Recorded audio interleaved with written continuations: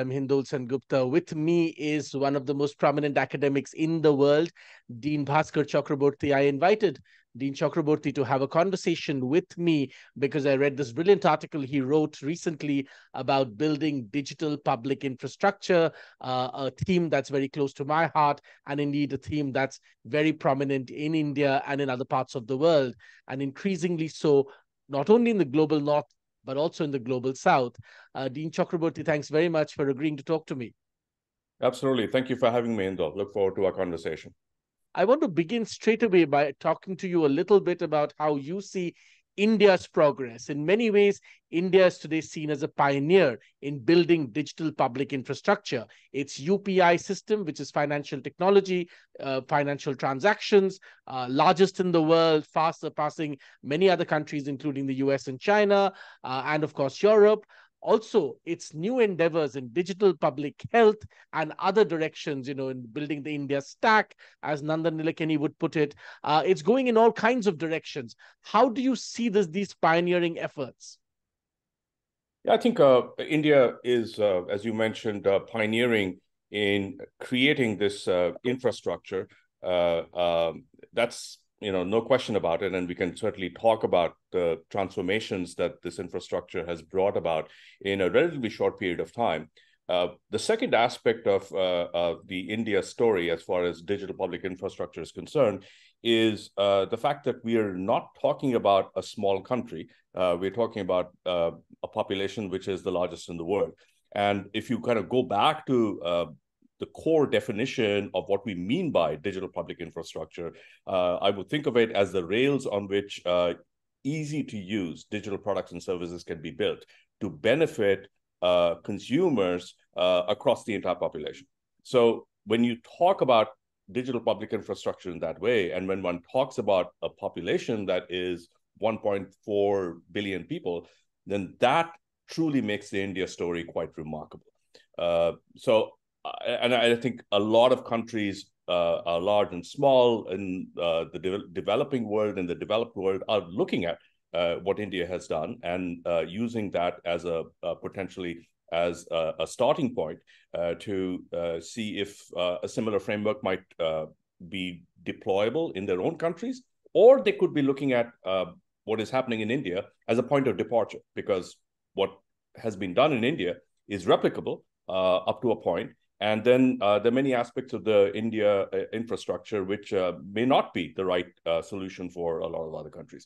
In any case, it is a model, perhaps the most prominent model that virtually every constituency is looking at, whether the constituency is a government or a policymaker or a donor or a technologist. So a big story to follow.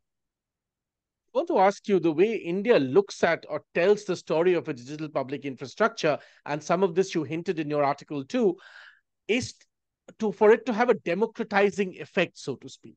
You just mentioned this large population, perhaps will at one point become the largest in the world, a large number of poor people, but increasingly that number is becoming smaller because more and more people are being pulled up. In the last decade, per capita income at an average has doubled, and so on and so forth. So there is, the middle of India, the middle class is sort of bulging up, so to speak. And there's a democratizing impact. I want to ask you, in productivity terms, explain to us how you understand this. What kind of productivity boost does such a digital public infrastructure really give? Yeah, so a great question, Hindol. I mean, obviously, the infrastructure provides people access to digital services.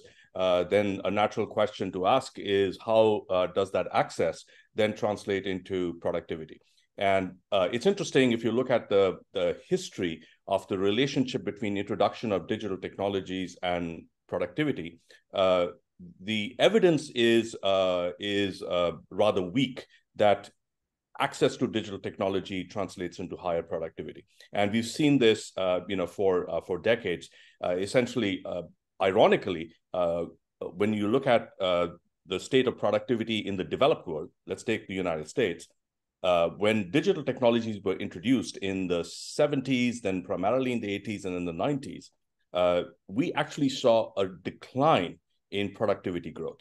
in the United States rather than an increase. So, and that has been, called the productivity paradox of digital technology. So we've seen, this rather odd relationship between digital technologies and productivity in the West. So natural question to ask is, how is it translating into productivity in a developing country like India?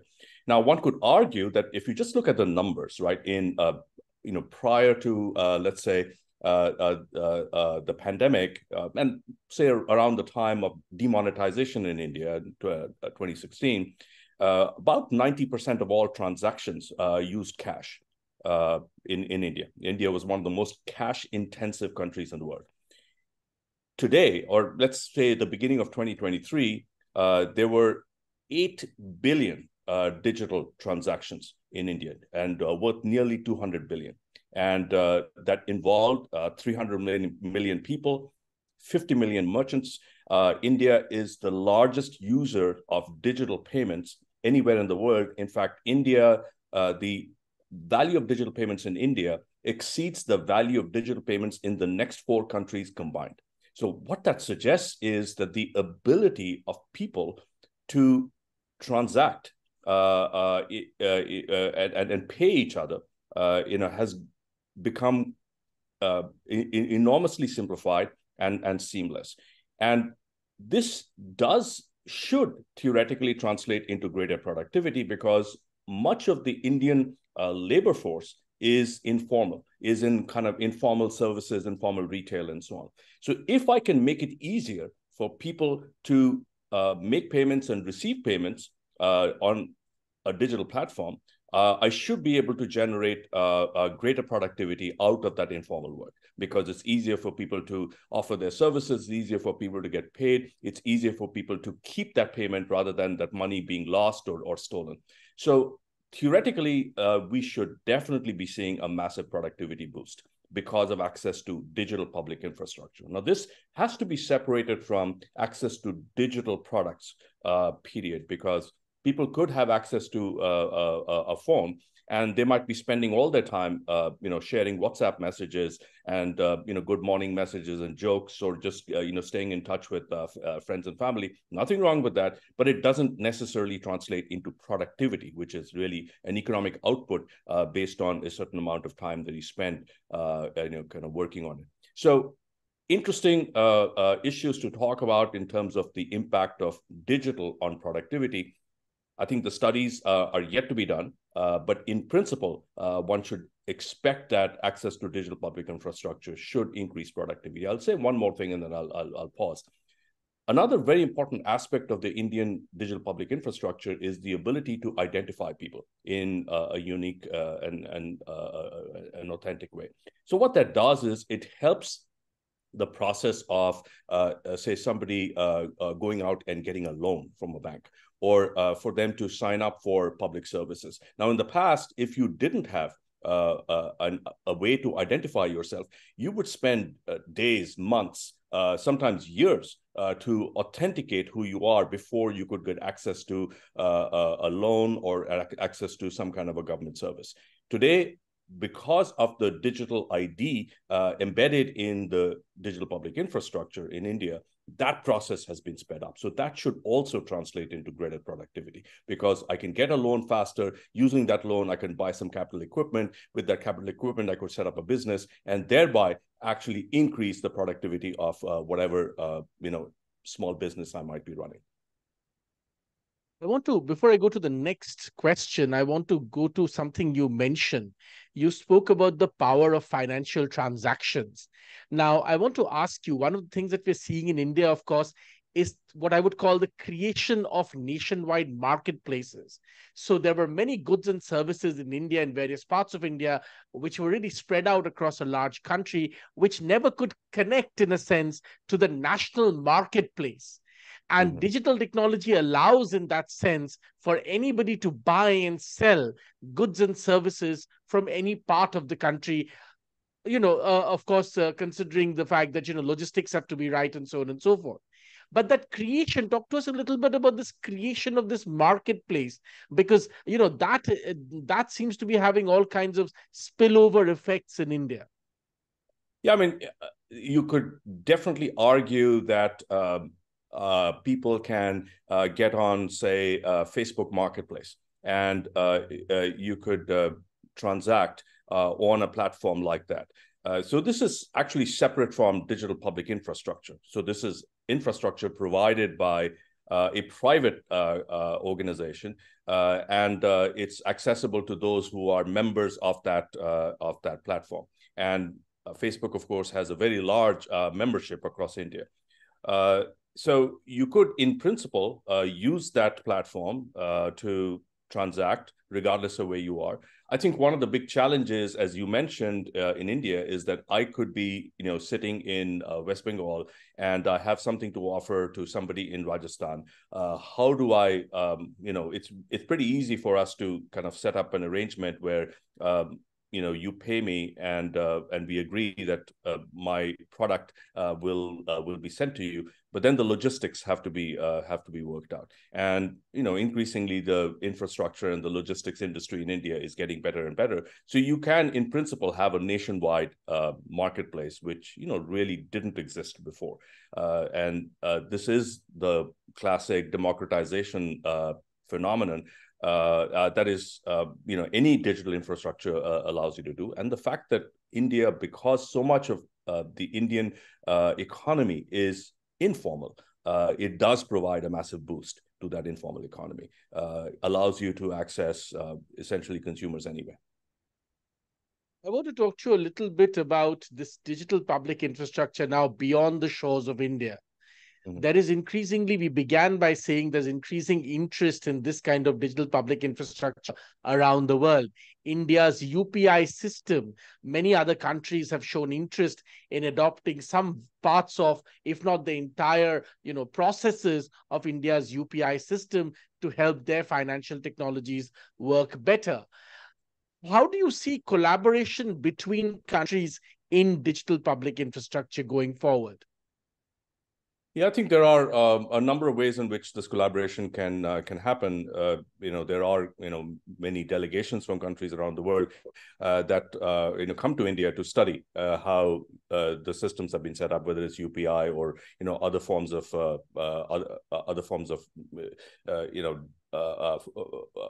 transactions infrastructure and infrastructure that enable a variety of different applications, and we can see Indian technologists, being tapped to go out and advise, governments in different parts of the world. Countries around the world are looking at, certainly they're looking at what's happening in India, but they're also looking at models that have been developed in a very different part of the world, in a country that is about as far away from India as one can imagine, not geographically, but just in terms of its profile. And that country is Estonia, a tiny little country which came out of the breakup of the Soviet Union. And essentially, they started with the notion of, kind of saying, we have to build our public services from scratch because, we cannot, go back to the infrastructure that was there during the Soviet times. So they decided to set up that public infrastructure, public service infrastructure, completely digital, so you can pretty much get any government service done on that digital platform. So people have been looking at the Estonian model as well. And there are a number of other countries and governments that over the course of the pandemic developed some very specific applications, particularly to disperse payments to their citizens during the pandemic, because there's a lot of relief payments that had to be given out, and these cash transfers from the government to the public was streamlined by the use of digital payments from government to citizens. So there are a large number of governments that set up essentially an emergency form of digital public infrastructure in their own countries. So to recap, I think there's an India model, which certainly is an important touchstone and a benchmark for others. There's an Estonia model that a lot of other countries are looking at. And then there are many governments that have, as I mentioned, set up their infrastructure because the need presented itself. And they're seeing that as a starting point for now adding other public services on that foundation. So we are seeing a whole variety of different digital public infrastructure archetypes popping up all over the world. Of course, we shouldn't forget that some of this, in fact, began in Kenya with the M-Pesa model. About a decade ago, I remember, we should talk about this in case studies at Columbia Business School and elsewhere, talking about how mobile telephony and exchange of money, changed many lives in Kenya. Estonia, of course, as you correctly point out, is a great example. India, the example is interesting, perhaps also because of the sheer scale, of tens of millions of people using it, billions of dollars of transactions. I want to talk a little bit about building what one could call the global digital commons, so to speak, because increasingly there seems to be an idea that if countries can figure out a way in which this kind of digital public infrastructure spreads across the board, or at least among blocks of countries, perhaps among democracies, there could be greater efficiencies. There could be greater efficiencies in monitoring friendshoring, for instance, so that your supply chains are more resilient. If there's a crisis tomorrow, your digital infrastructure can give you, in a sense, a prior warning. Maybe when a crisis hits, perhaps it'll enable you to sort of leapfrog some of the challenges and roadblocks. And the question about who's going to build this digital public commons then becomes a valid question. Do you think that a country like India and the United States, the two biggest democracies in the world, two countries with both the financial heft and the scale to build this, can actually collaborate to build a digital public commons? So the short answer is no. And let me elaborate why I don't think that's a realistic possibility. And this kind of goes back to your comment about M-Pesa. So if you think about what happened in M-Pesa, Kenya, much like any other country in the developing world, was highly cash dependent in terms of how payments were made. And people needed to transfer money, from one point in Kenya to another. And the M-Pesa model, which was essentially a cash transfer using your phone, was developed by a private company. It was developed not by the government, but by Safaricom. And initially, it was developed largely with the purpose of enhancing the market position of Safaricom, which was the leading telecom provider in Kenya. And because of the enormous penetration of Safaricom across the country, people adopted the M-Pesa system, and the kind of both sides of the transaction, people were Safaricom users. So essentially, it helped them because there was a network effect of both sides of the transaction being part of the same network, and it helped people get locked into the Safaricom network. So there is a very strong private sector play in creating this kind of an infrastructure. So the reason why I kind of go back to the M-Pesa model to answer your question about can India and the United States, set up some kind of a digital commons, is that the United States model of providing digital infrastructure is all led by the private sector. I mean, apart from the fact that the foundational elements of the internet was, set up by the U.S. federal government and by, subsidies from the U.S. government. But everything else after that, comes from the private sector. And that's the foundation of the U.S. model. And the way in which that U.S. model has worked is over decades, they have massively scaled up the infrastructure, the hard infrastructure. They're massively scaled up the applications layer. They're massively scaled up all the kind of the intermediate elements that kind of go into it, all done by the private sector. Those costs have come down steadily. And in fact, users for much of this infrastructure in the United States, and because the United States is the largest digital player in the world and all their companies are, they serve a global marketplace, those consumers are paying close to zero, if not zero, for those products. Think about social media platforms, think about search engines, or these days, think about generative AI platforms that are popping up all over. consumers don't pay anything for this. So we are basically locked into that model in the United States. That is, we are not going to be going back from that. So it's a very different model in the United States relative to what we have in India, at least for the purposes that digital public infrastructure is used in India. There's another really important distinction between digital public infrastructure architecture in India and what could be conceivable in the United States. A foundational aspect of the infrastructure in India is the unique identity system, which means that about 1.3 billion people are on this Aadhaar system, and that system is orchestrated, managed, and coordinated by the Indian government, or at least by the authority which is overseen by the Indian government. An identity system like that is simply not acceptable in the United States.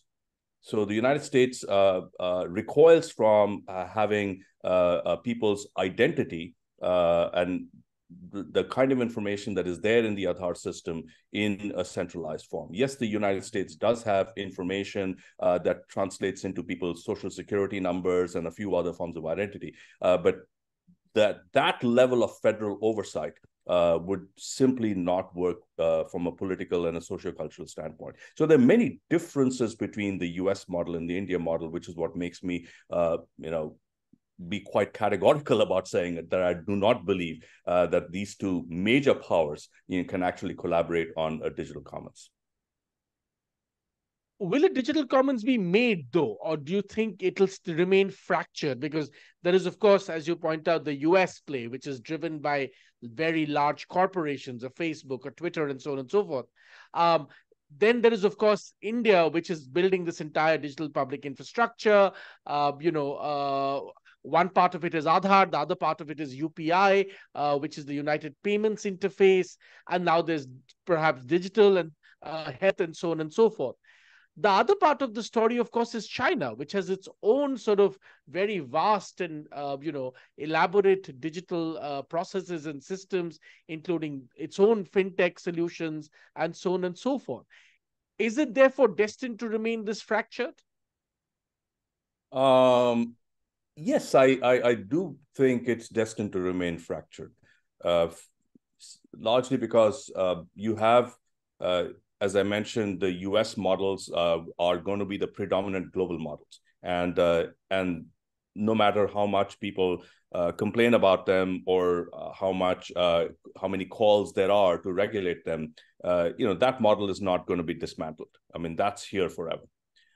The China model, kind of grew out of China, the Chinese economy and the Chinese digital economy in particular being set up as a walled garden. And that walled garden meant that the Chinese players, the major players, were provided support by the Chinese government, and essentially, there's a Faustian bargain that those companies had set up with the government, which is they will provide the government access to user data, and then that user data gets translated into a tracking system that the government might be developing on their citizens. So the Chinese model is primarily going to stay in China and is going to be the predominant model in China. The global players are simply not admitted into that walled garden. So those two are going to be separate. In India, of course, there's sort of a hybrid model in play, which is primarily the American international players, have to a large extent free reign in India. You have the social media platforms, the American digital payments providers and other technology providers. They can participate in India, provided they play by the rules of the Indian government, and of course the new rules that have come out relating to data protection and so on. But at the same time, the Indian digital public infrastructure is providing opportunities for other players to participate, such as digital payments providers that can ride on top of the UPI system. So what I see in the future is a potential collaboration between these players, the new digital, for example, the digital payments providers, and the large global American technology providers. For example, you have the PayPals of the world, you have the MasterCards and Visas of the world, potentially collaborating with the digital payments providers in India, because the big global technology players, what they have on their side is access to innovation, access to new technologies, access to ways to kind of ride up the curve on, say, new cybersecurity systems and so on and so forth, or applications of AI for ways to authenticate users or eliminate fraud. So there's always going to be a need for innovation in all the digital applications we're talking about. And this is where the global players actually do have a lead. So we will see over the course of the coming decades a collaborative model that is largely going to operate in India and potentially across the developing world, because the India model is going to go into other parts of the developing world. Certainly the American model is going to go into other parts of the developing world. And it turns out that the Chinese model is also going to be adopted in many parts of the developing world where there is influence. So we are going to see a fractured system, but in many places, there is going to be a strong process of interplay and partnership across these models. As we come towards the end of our conversation, I have a couple of other things to talk to you about. With the Ukraine war, there were calls for a new financial system beyond the SWIFT model, which is, of course, adopted in most parts of the world. And new methodologies of countries being able to exchange money, essentially. How far do you think that is likely to progress? Yeah, I think this is a sort of an interesting development to watch.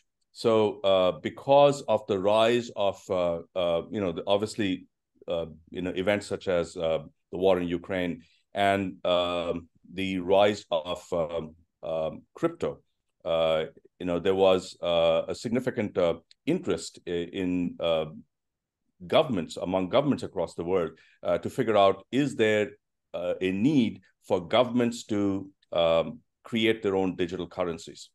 And certainly the Chinese government, for instance, kind of went out ahead and set up their, digital currency. So now once that happens, that sets in motion a domino effect where other major players, other economic players, start exploring whether they need to launch their own digital currencies or not. India certainly looking at it, United States looking at it, and so are over 100 countries looking at it. So I think this is a development to watch.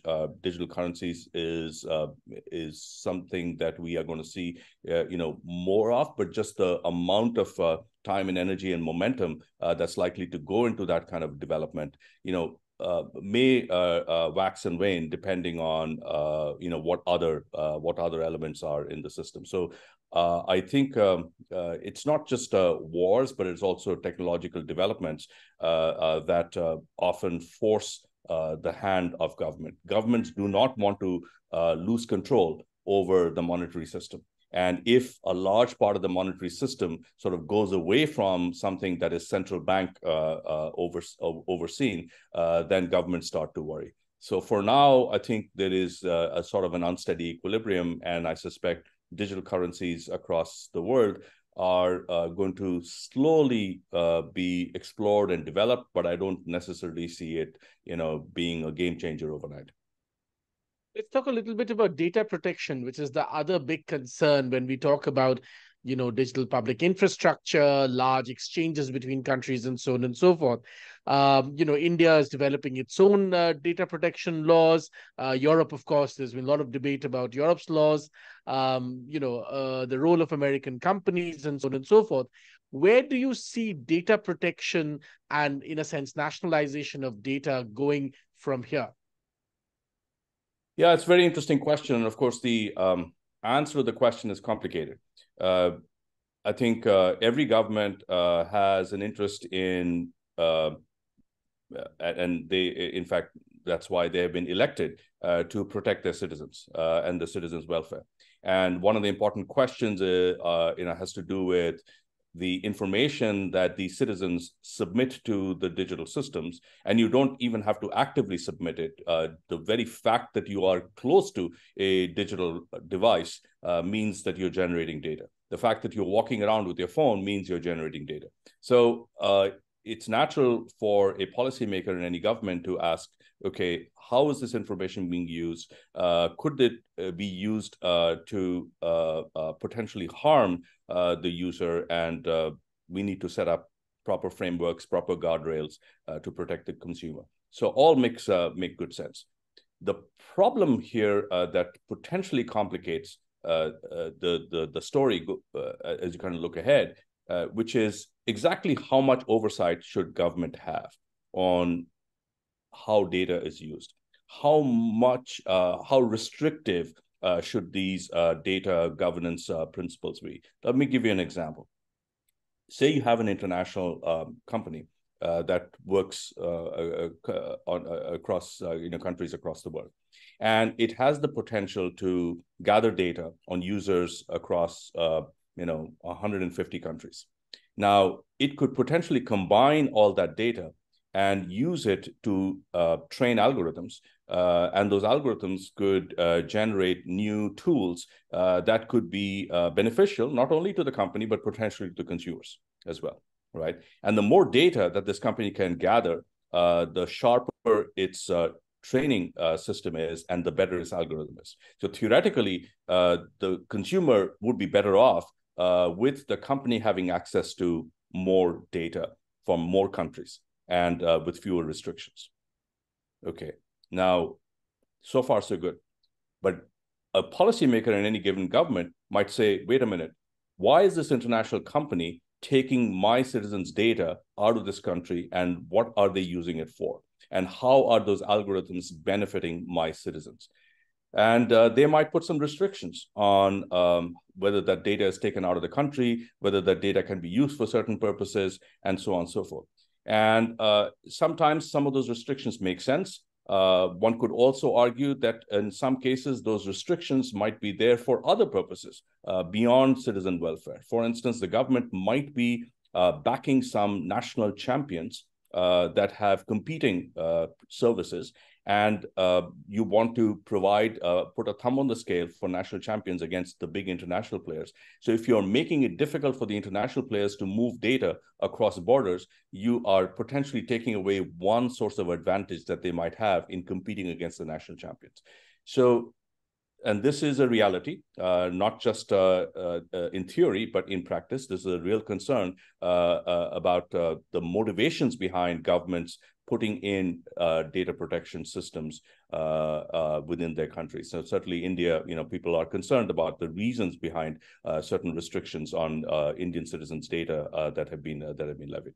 So these are some, this is where data protection is there's not a straightforward answer as to how much data protection there should be and how much of it is truly for the benefit of the public and how much of it is being done for the public benefit versus private benefit.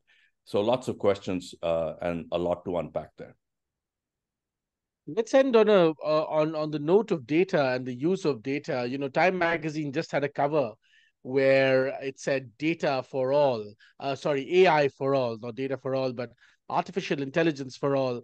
And the cover story featured this not-for-profit in India, which essentially provides via a mobile phone opportunities to rural people to record sentences and content in local languages, which are then used to train large language models to make a lot of AI-enabled services available to people who may have otherwise been restricted via the fact that it was only available in the English language, therefore giving it depth, width, and so on and so forth.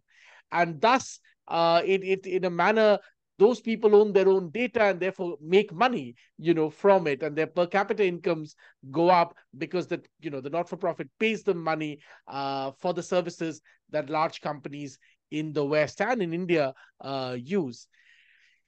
It's a unique model. We have often debated whether what kind of jobs AI would take away and what kind of income actually AI could provide instead. Do you think there's a germ of an idea in this of how people, even if their jobs are taken away by AI, could perhaps use AI beneficially to continue to make the kind of money that they need. Yeah, I think the Time cover story is an interesting one. And it's an interesting story, and there are lots of other stories, along those lines that one can point to. Broadly speaking, I think the AI-led transformations are they're going to cut across a much broader landscape, and it's going to take a long time for that particular, for all the dust to settle there. Because if we just think about the history behind the transformation in work in the last few decades, the largest driver of economic inequality in the last few decades has been automation. And interestingly, one worries about what next as AI becomes more and more pervasive, and AI-led automation become more and more pervasive in the workplace. And people are naturally investigating what kinds of jobs are most exposed to AI, and might it take people's jobs away and thereby reduce wages? Might it give some people access to more tools and technologies to become more productive, thereby raising their wages, while a whole bunch of other people, their jobs have just been eliminated, so their wages go down, and the net effect is an increasing in inequalities. At the same time, you could create new kinds of jobs along the lines of what the Time cover story talked about. There are a lot of new ways in which AI could increase the wages of people who are at the bottom of the economic pyramid. You had one example. I can give you a whole bunch of examples, say from in the area of agriculture, which is typically the most prevalent occupation in the developing world. And agriculture also typically is one of the least productive of sectors in the developing world. So the application of even rudimentary AI using data to do farming in more thoughtful, more precise ways, knowing when to water, when to fertilize, when to seed, and so on and so forth, it could enormously increase the productivity of the farms by increasing the yield and reducing, the impact of pests on farms. And you could increase wages of farmers. So I think the biggest impact that AI, rudimentary AI, would have anywhere in the world is by improving productivity in agriculture. All the other applications you're talking about are nice stories to put on the cover of Time magazine, doesn't come close to even a small increase in productivity in the farm sector is a gigantic leap for mankind. So I see the biggest possibilities there. And the question then, of course, is how do we get this kind of deployment of rudimentary AI at scale across farming sectors across the world? And I do believe that it's possible if enough governments and technology players and investors actually put their shoulders against it. And I really think there can be an enormous implication for reducing economic inequality just through that mechanism alone. Now, I'll make one more point here in terms of AI.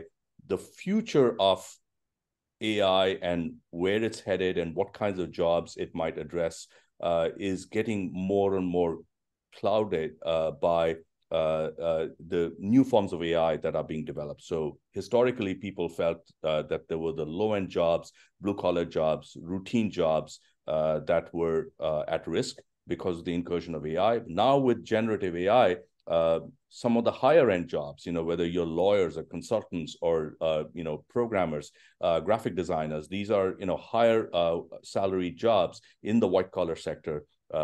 They are equally exposed. So this is the movie that we are just sitting through the first few minutes of, and it's going to be a long movie ahead of us. And it all depends on, how we integrate this new technology into the workplace, and of course how this varies across different parts of the world. It's the impact of AI is not going to be uniform, as we know, and there may be one form of impact in the developed world, and most likely the biggest impact is going to be felt in the developed world.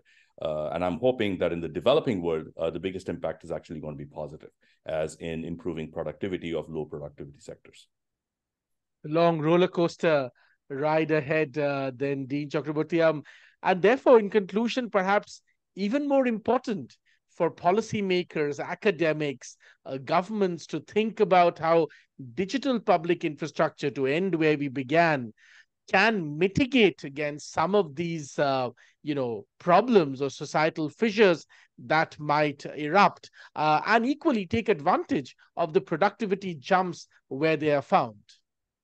Absolutely, no question about it. And the ability of this infrastructure to essentially be a springboard for access to entire populations, and a springboard for entrepreneurs to build innovative ventures, and more than just ventures, innovative products and services and innovative organizations on top of this foundational infrastructure is enormous. So one hopes that both things happen: access to consumers and access to people who come up with new products and services. And if we can do that, certainly in India, we can do it in other parts of the developing world, and some versions of that will find its way in the developed world as well. Dean Chakraborty, thanks very much for talking to me. Thank you for your wonderful and insightful comments on the future of digital public infrastructure around the world, including in India and other parts of the world. And of course, the future of AI and how it's going to impact our world. Thanks very much indeed. Thank you, Hindol. It was a pleasure talking to you.